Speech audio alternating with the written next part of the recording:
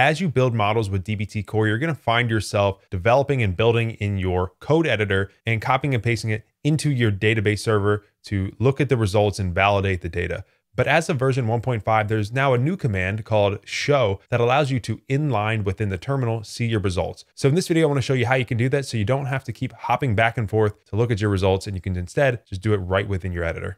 All right, so real quick, before we hop into the code itself, here's a preview of the documentation. It's very simple. It's just a dbt show command. It's just like a dbt run, dbt build, dbt test, and it's going to compile the SQL definition of these different objects, model, test, analysis, run it against a database, and then preview the results in the terminal. And as it says, by default, it's only 5 rows. We're going to talk about this. And I think what's important to note here is that the results of the preview query are not materialized in the data warehouse. They're not stored in any file. They're simply logged and display in the terminal. So it's just something to think about as you go through this. So with that said, there's 2 ways we can do this, and I'm going to walk through each of these here. Let's now hop right into the code. Okay, so I'm here in my project and I have some models here, and all I want to do, we're going to keep this simple. Let's say I want to see the results of the customer's model. I'm building, I'm making changes. To do this, the command, as we said, is dbt show, and then you would use the selector operator, just like you were running or testing. So I'll do s customers to pick that result, and let's see what happens. It's going to connect to the database. It's using my default target. And in line here, right away, we can see the results. Here are the first 1, 2, 3, 4, 5, 6 columns. It can't show all of them. There are more. I think there's just probably a limitation on how much you can go width-wise here. But at the same time, we are now seeing results directly right here. And what you can notice here again in the documentation here, that the default is 5, but what you can do is you can use the limit flag to adjust the number of rows that are returned. So let's see how we would do that. So let's say we do dbt show again, but this time we do -- limit, and let's say 10. I imagine you don't want to do too many here just because it's inline, it's in the terminal. So take that as you will. But here now we can see 10 results, and it's printing it out for us directly inline in the terminal. And to me, that is a great feature, especially if you just want to quickly troubleshoot things that are going on.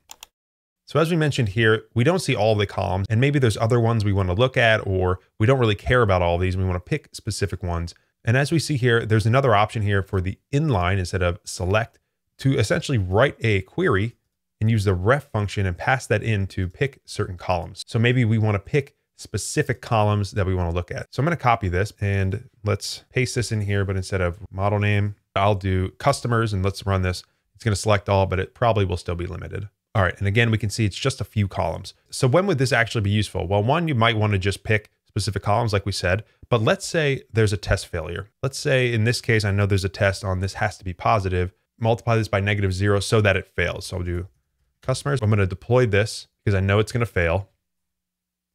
Now let me do a dbt test. Now I could have done a dbt build there if you're familiar with that term, and it would have done both at the same time. So we see this failed and we want to quickly validate the data. Now in the past, what we would do is probably look at the compiled code, hop over to our server and try to figure this out.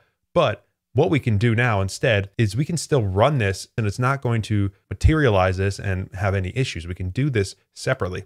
So let me push up here and go inline, and instead of doing select star from customers, we can write this as a select statement and just pick what we want. So let's say customer name, and now we want to look at total revenue in USD.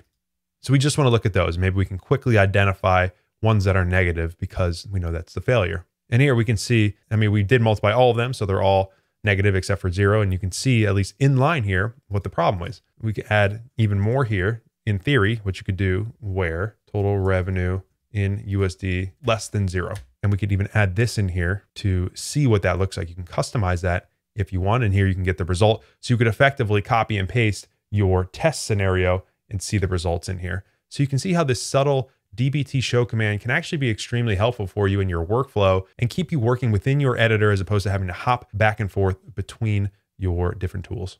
So hopefully you found this helpful and you can start to use this to preview the data while you're working in dbt core. Thanks as always for watching, and I'll see you at the next video.